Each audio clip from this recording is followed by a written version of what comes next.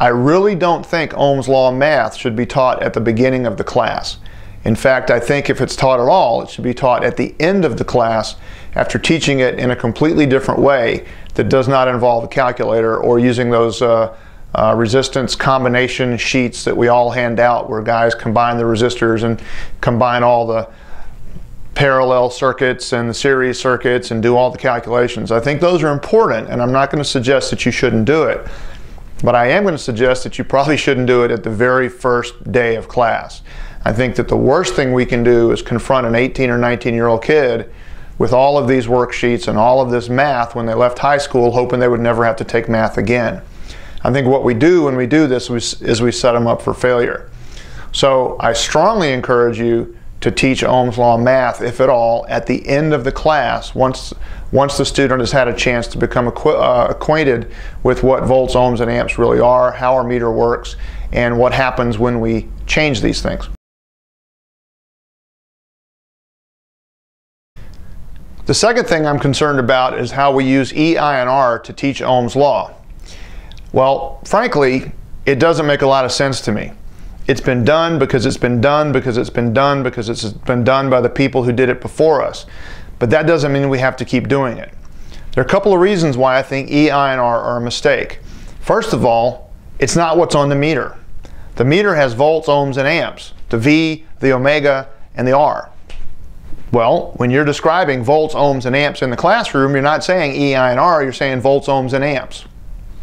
So using the V, the omega, and the R, the volts, ohms, and amps, only makes sense when you stop to consider that the reality is they're never going to see E, I, and R again.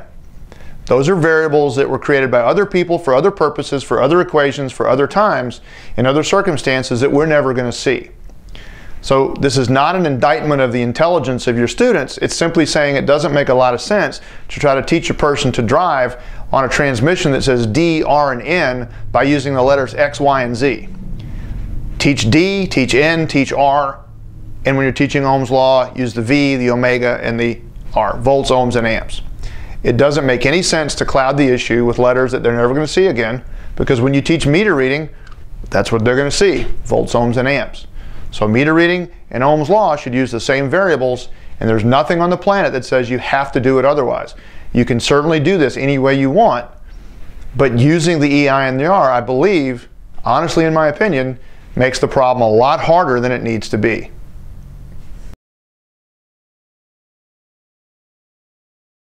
The third thing that I have a concern with is the way that we use the formula that's simplified. In other words, E, I, and R doesn't have a fraction in it. And some would say, well, that's better because it's less confusing, which of course is a lie, because they're going to have to transpose the formula anyway to be able to understand how to do the math when they finally get down to trying to figure out all the equations that we give them to solve all the problems, to figure out what the ohms are, what the amps are, what the volts are, by working the problem forwards and backwards. So they're going to have to be able to use a fraction anyway.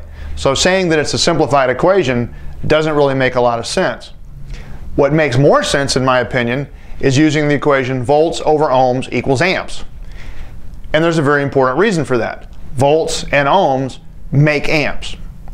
The true relationship of Ohm's Law is that voltage and resistance make amperage. If we change voltage, we change amperage. If we change resistance, we change amperage. That's the mechanical relationship. Mathematically, you can flip those numbers around and do anything you want, but mathematically, we're not out there trying to fix a truck. We're trying to fix a truck or a boat or an airplane or a piece of equipment by understanding what's happening to current flow. If current flow changes in a circuit, then the circuit's going to malfunction. And we need to understand what's happening to change that current flow. Is it an open? No flow. Is it a short to ground? Too much flow. Is it a high resistance fault? Not enough flow. Well, an open has infinite ohms, a short to ground has low ohms, and high resistance has high ohms. So Ohm's Law describes and explains the three faults that we have in wiring, and understanding Ohm's Law can make it easier for a person to understand what's actually happening and why it's broken.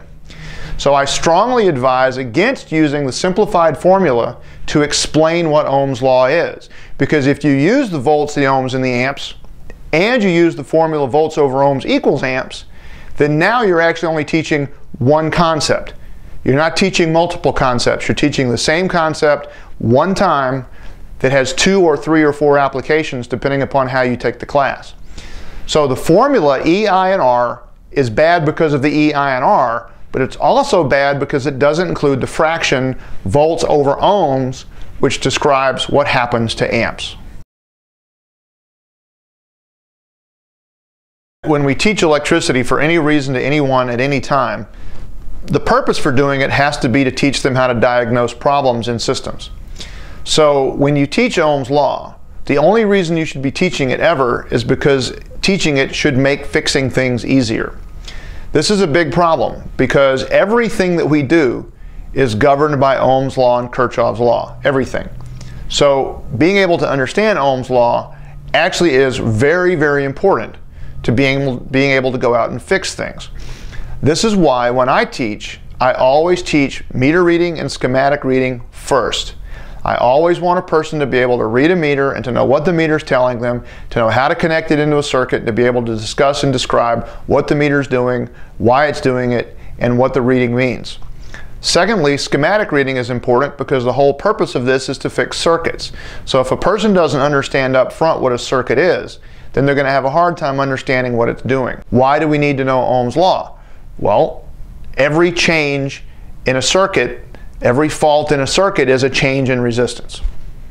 Opens, shorts to ground, and high resistance are all changes in resistance.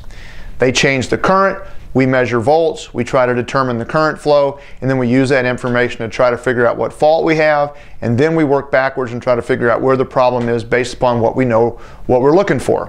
We know we're looking for a broken wire, or we know we're looking for a shorted wire, or we know we're looking for a rusty wire. One of those three. So Ohm's law is critical in that respect. The concept, but not the math. If you teach the math at all, and I'm not saying you shouldn't, but if you teach the math at all, the worst thing you can do is teach it in the first 2 or 3 weeks of class. You should really teach it in the last 2 or 3 days of class. Does a lot of things. Takes the pressure off the student, makes it more likely that it's going to make sense when they do it, and best of all, it gives you 2 or 3 weeks that you didn't have before to teach things that you'd rather be teaching than math. So Ohm's law at the beginning of class, the math, makes no sense at all in my opinion.